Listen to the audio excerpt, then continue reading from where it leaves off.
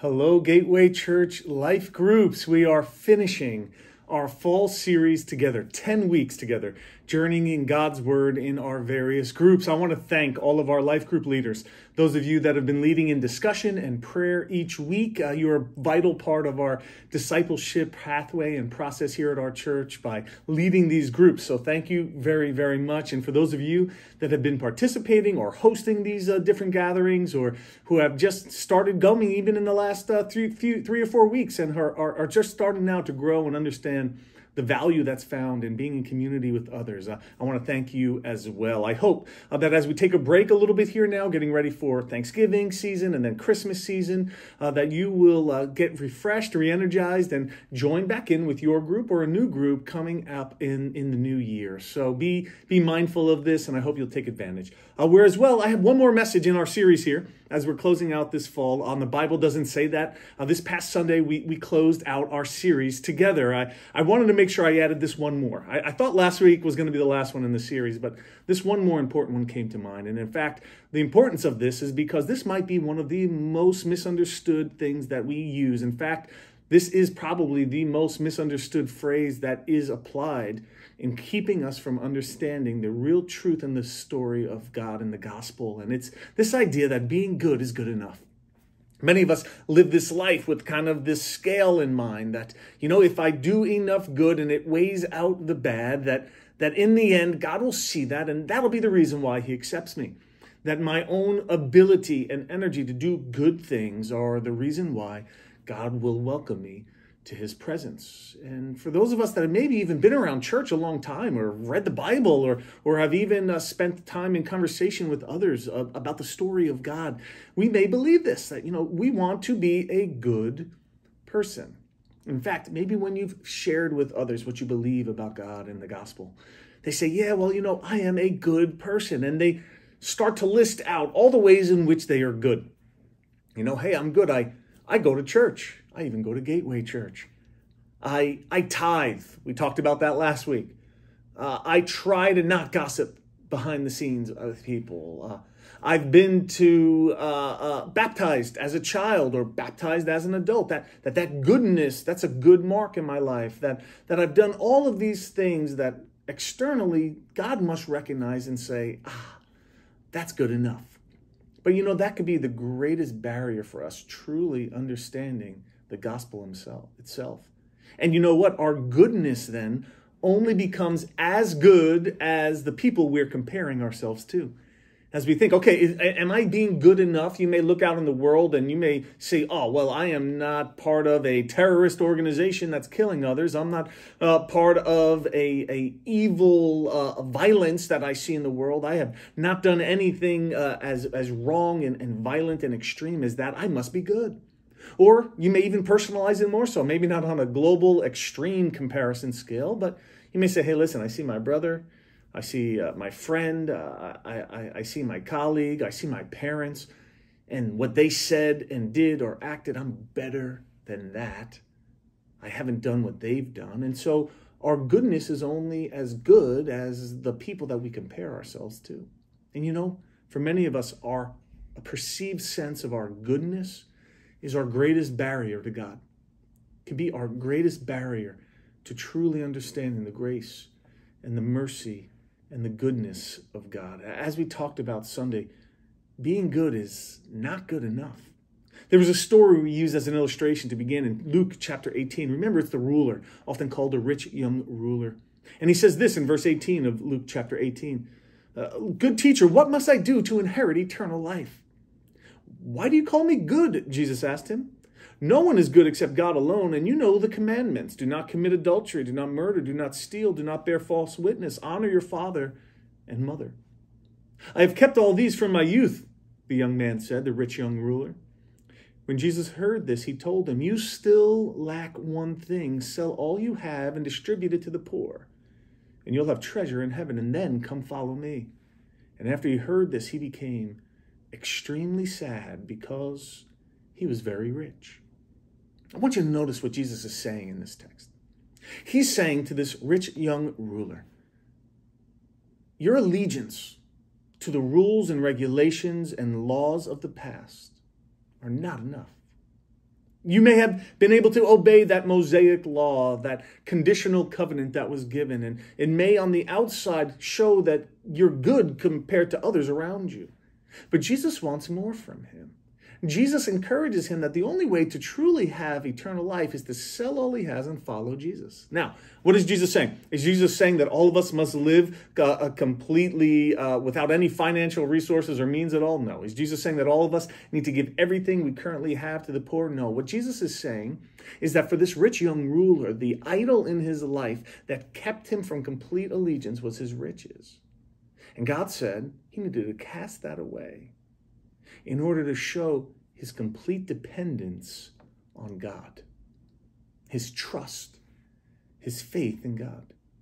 And so people said, man, in the verses that follow, gee, who could practice this kind of life? And Peter reminds him, Lord, we've left everything for that. Who can be saved? It was said prior. And Jesus replies, what's impossible with man is possible with God. In other words, God says to be good enough, we need more than just moral allegiance to rules and regulations. That God desires our trust and faith and reliance, not on the things we could do or our hope and riches in the things of this world, but our trust, our confidence, our salvation needs to be placed elsewhere. You see, what we see the Bible teaches is that grace is enough. Because Jesus was good, so we can devote ourselves to goodness in response. I want you to see that. Being good is not good enough. Grace is enough. Because Jesus was good, so we can devote ourselves to good things. I want you to see that in a couple verses here in Ephesians chapter 2, verses 8 and following. It says, for you are saved by grace through faith, and this is not from yourselves. It's a gift of God, not a result of works, so that no one can boast. These works, these external trappings of religious devotion to a law and a system and a covenant and to externally demonstrating that I have things together, God says these are not enough. It's by grace. Grace is enough because Jesus was good.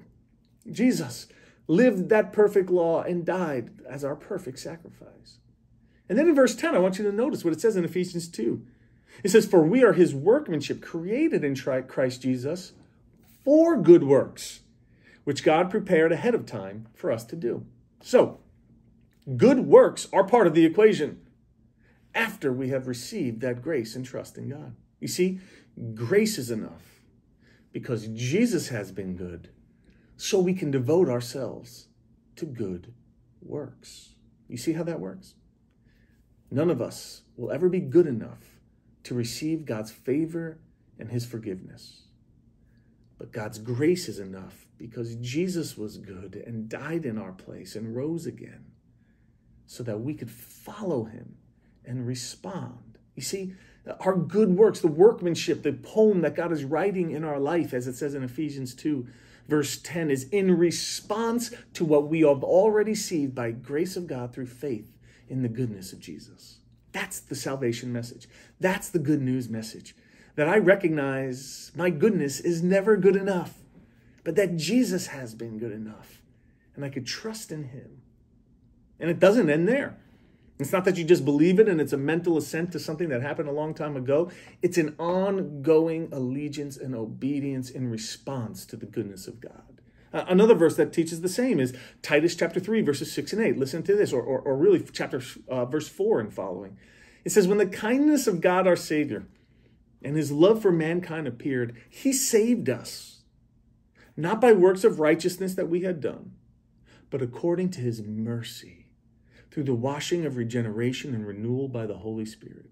He poured out his Spirit on us abundantly through Christ our Savior, so that having justified by his grace, there it is, we become heirs of the hope of eternal life. And this saying is trustworthy. I want you to insist on these things so that those who have believed God, remember, those who have received that grace of God based on the work that Jesus has done, but those that believe in God might be careful to devote themselves to good works. These are good and profitable for everyone. Do you see it again? God's grace is enough because Jesus is good. So we can devote ourselves to the good, to the good, to the good. Grace is enough. Jesus was good. So devote yourself to what is right. So 2 questions here as we end. And I want you to discuss these in your circles. Have you accepted God's grace? Have you accepted that grace that comes to us through Jesus Christ, who lived the life we could not live and died the death that we deserve, who has risen again, has a hope and a promise that he's coming again? Have you trusted? Have you admitted your need before your Savior, that you're a sinner that falls short? Have you placed and trust in Jesus as your only salvation? And as a result, are you committed to following him? This is salvation. This is the good news that Christ has lived, died, and risen again for you and for me. That's God's grace that is good and enough because Jesus was good. And for those of you that have never done that, I pray today might be that day. In fact, in your circles, talk about it. That there's an understanding, this moment when I have recognized where I was and what Jesus has done, and I want to trust in him. That's the good news. That's the gospel. That's salvation. If you have received that, ask yourself this question in response. Am I now doing good that demonstrates my love and allegiance to the one who has done the ultimate good for me? Am I living a life of good works, not so that I can in some way think this makes God accept me, because we know being good is never good enough, but because God was good and God's grace is there, am I living a life that demonstrates to the world around me my allegiance to Jesus as Lord and as Savior in my life? Have I trusted in him? Do I believe in him? And I pray that for us as followers of Jesus, that we might do so. You know, we took communion on Sunday. It's an outward sign of this inward work that God has done in our life through Jesus. It's this demonstration and opportunity to love and know and experience God's grace afresh. And some of us that have been following Jesus for a long time think now, God, I got to prove back to you that I'm worthy. No, none of us are worthy. He loves us. He cares for us. He's pursued us. And as we take these communion elements, we remind ourselves, Lord, because of what you've shown me, I want to follow you. I want to recommit myself to you. So, have you received God's grace? If not, let today be that day. Because being good is never good enough. Like that rich young ruler, you can't be obedient enough unless your whole heart is dependent and reliant on what God has done. And if you have, is your life demonstrated?